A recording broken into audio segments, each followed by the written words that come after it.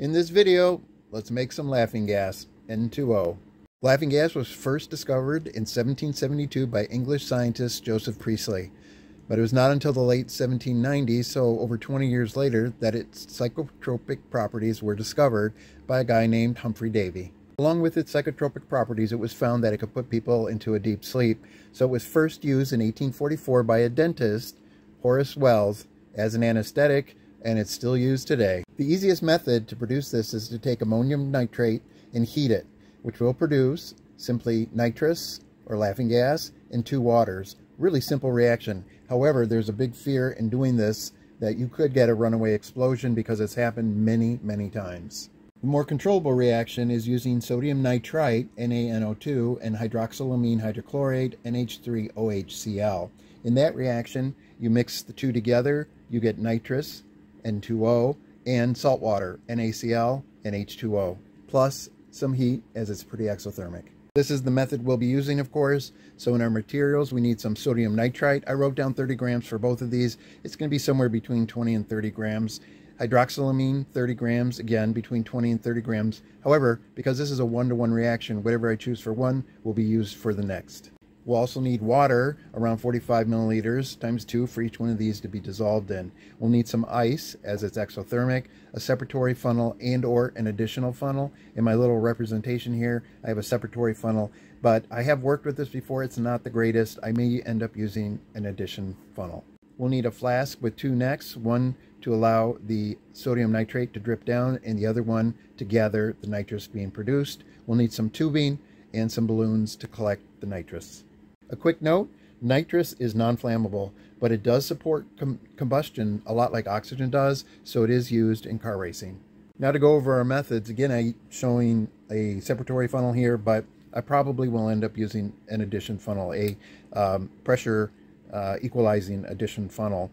However, regardless, we're going to have our round bottom flask with our two necks here, and we'll have our hydroxylamine hydrochloride down here. Of course, it will be dissolved in water. We'll have our sodium nitrite solution up here, also dissolved in water. All of these seals will have to be done very well because we're dealing with a gas.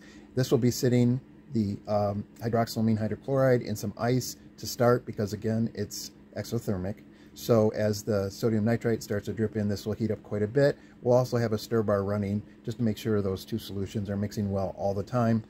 A tube will be coming out here and filling up a balloon with our nitrous. I did put a catch here, so to speak, that will collect any fluid that might make it up and down. So it'll be collected in this bottle and not get pumped directly into the balloon. But we'll see how that goes. It is to catch any overflow, like I said. And I put here actual setup may change because this is just a general idea I have. I've been working on it. We'll see how the final result ends up. So let's be like this guy and go make some laughing gas. To make our nitrous, we're going to need 30 grams of hydroxylamine hydrochloride and 30 grams of sodium nitrite that we made in a previous video. 30 grams of hydroxylamine hydrochloride pre-weighed. 30 grams of sodium nitrite pre-weighed. Adding 45 milliliters of distilled water to a 100 milliliter beaker. Adding the 30 grams of hydroxylamine hydrochloride to the 45 milliliters of distilled water. I'll be doing the same thing for the sodium nitrite, but I will not video it just to keep things shorter and not bore people.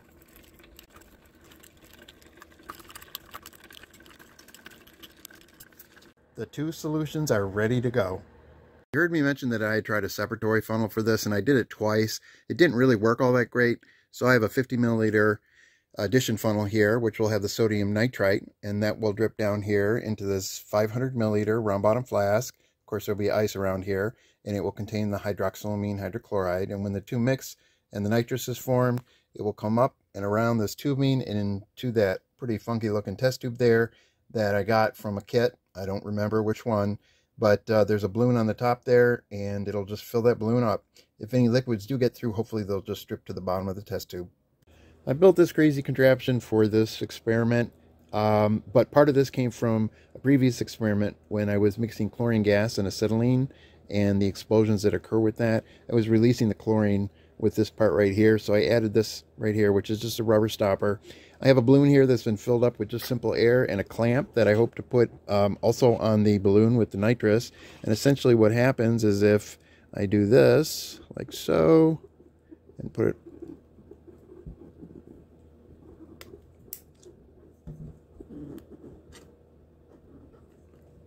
like so, okay?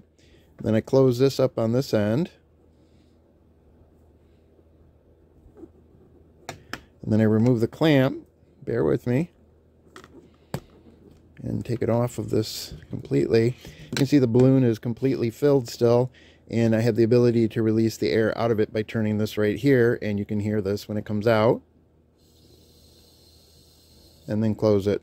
So I'll be using this for the nitrous also, so I can experiment with it. I just wanted to explain to you what was up and why this was being used at the time. Because of how this is set up, it's difficult to get in one shot.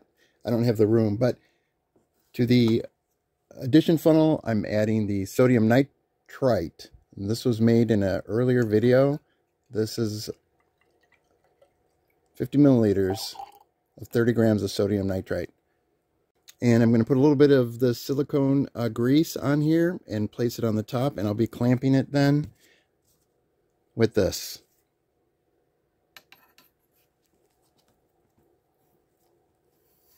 We need to keep this system closed well because we don't want any gases leaking out, or we'll lose some of our product and it won't end up in that balloon. Alright, I'm just snapping on the clip right now. Done. Next I'll be adding the hydroxylamine solution here.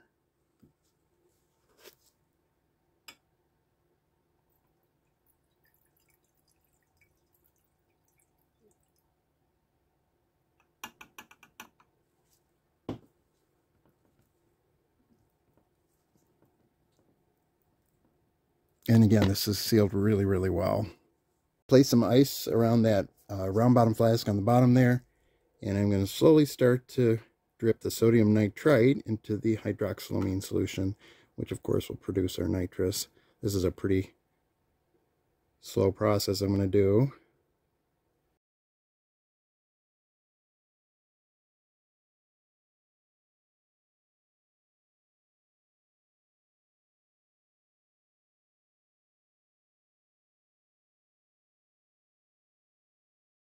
And you can see the balloon is starting to inflate there with the nitrous.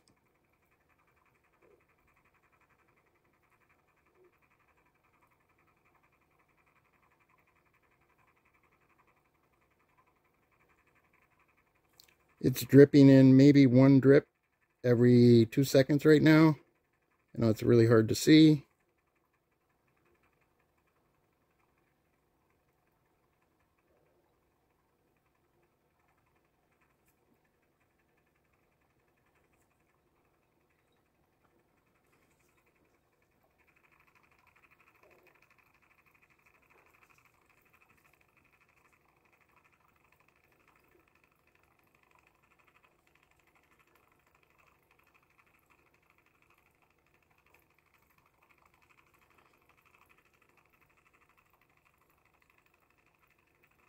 All the sodium nitrate has now dripped in, and it will take a little bit for it all to react, so I'm going to just wait for that to happen. I'll be back when that is completely reacted.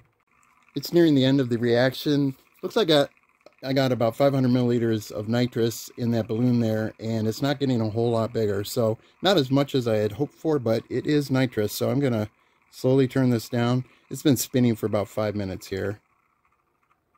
Alright, I'm going to turn it off completely now and grab the balloon before anything happens.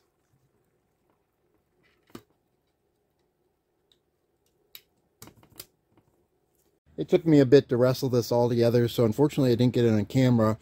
However, I'm about to release the clamp right now. You see we got about, what I'm guessing is about 500 milliliters of nitrous in there. Not a huge amount, but hey, we're going to continue the experiment here. So for the first experiment here, I'm going to put some of this nitrous inside of this very small flask. And because it's nitrous, it is heavier than air.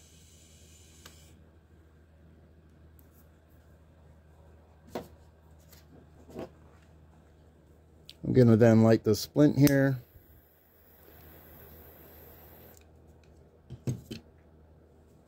Blow it out.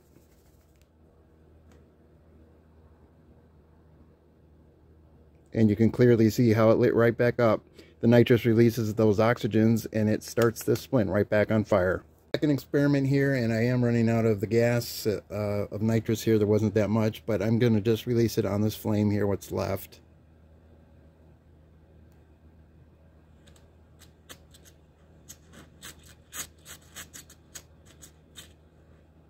And again, those extra oxygens just help ignite the flame even more.